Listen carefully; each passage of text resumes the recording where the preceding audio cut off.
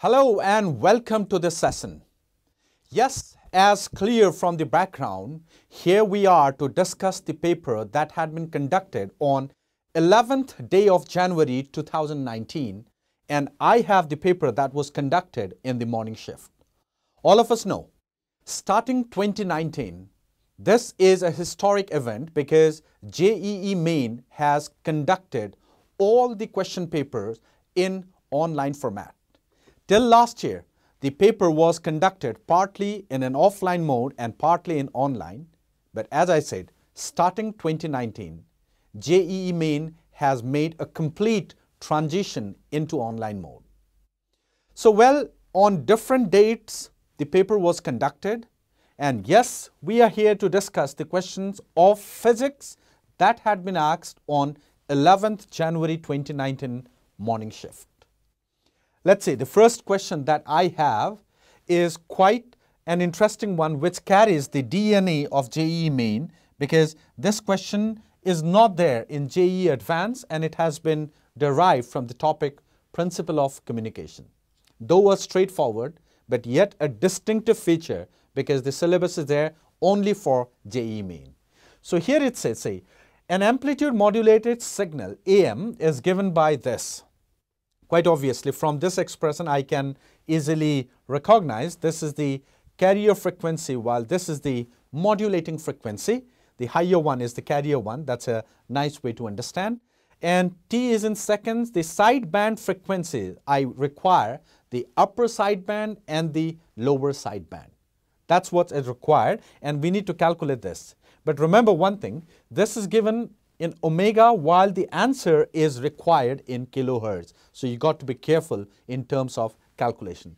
All right, let's say this goes in a very, very straightforward manner. And it's something like this, say.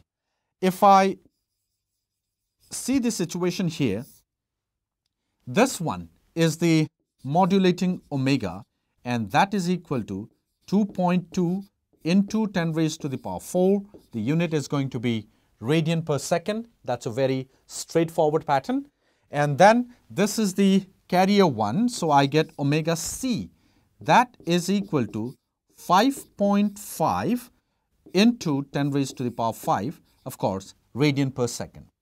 Now, we know that goes in a very straightforward formula that the sideband frequencies, the upper sideband and the lower sideband. So here goes omega upper sideband. If I want to calculate, the upper sideband frequency is going to be omega c plus omega m. And likewise, if I want to calculate the lower sideband, that omega L is going to be omega c minus omega m. And once you get the value in terms of omega, don't forget to convert in terms of frequency, which is simple, omega divided by 2 pi.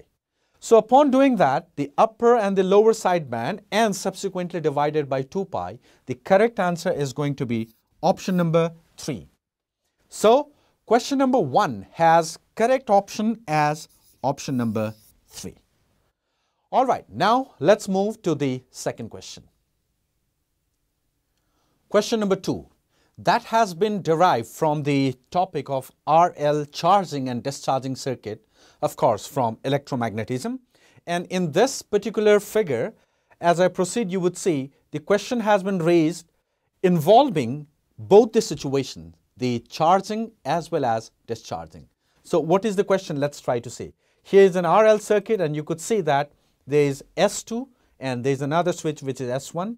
And the question says this switch S1 is closed at time t equals to 0. So that means initially S1 is closed while S2 is open. So quite obviously, initially the circuit is a RL charging circuit. So current would build up exponentially with respect to time, right?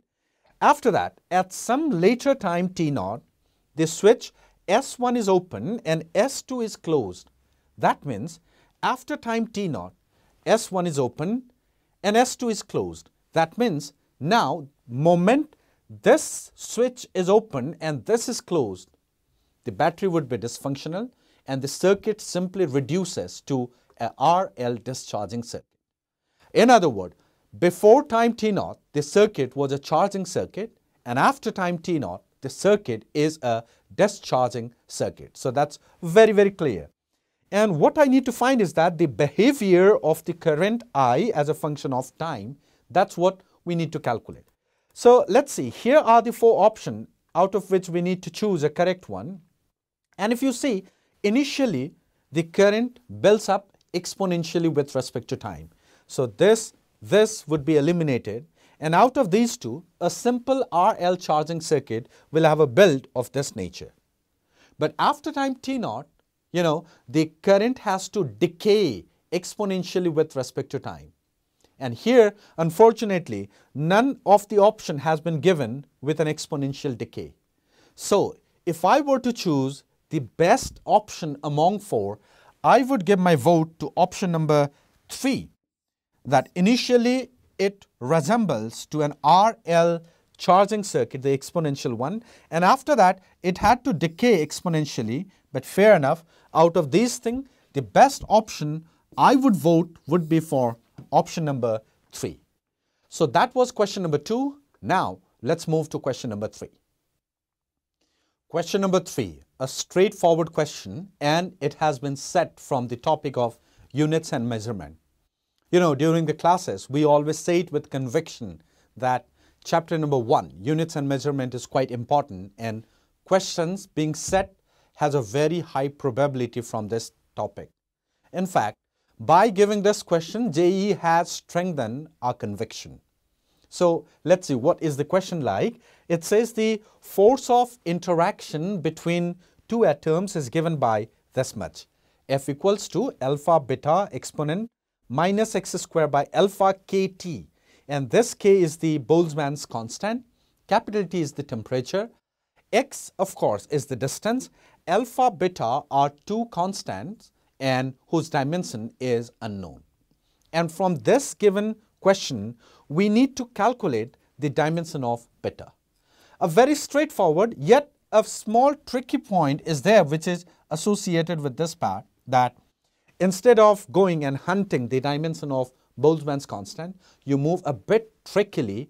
K times T has the dimension of energy. You can refer to the simple expression kinetic energy per molecule 3/2 kT, isn't it? So as I said, that instead of going and hunting the dimension of K, the dimension of T, which is the temperature, you better go with a combined one. And yes, now we already know that KT is going to have the dimension of energy. So apart from that, another important thing is the thing that is here, which is the power of the exponent, we know that's dimensionless. In other words, the dimension of x square and this has to be same. So the first thing that I'll get is dimension of x square is L square. That's going to be alpha m L square T minus of 2. So what we did is that the dimension of this equals to dimension of this. From here, you can calculate the value of alpha. Once you know the value of alpha, now you can invoke another principle, and the next principle is, that overally this given thing is dimensionless. So which indicates the dimension of force and the dimension of alpha times beta is same. So the second equation that I'm going to generate, MLT minus 2 is the dimension of force, right? And that dimension of force would be the dimension of alpha multiplied by beta. I hope these two equations are sufficient enough in order to get the dimension of beta, and that gives us option number 2. So option number 2 would be the correct option for question number 3. Time to proceed to question number 4 now.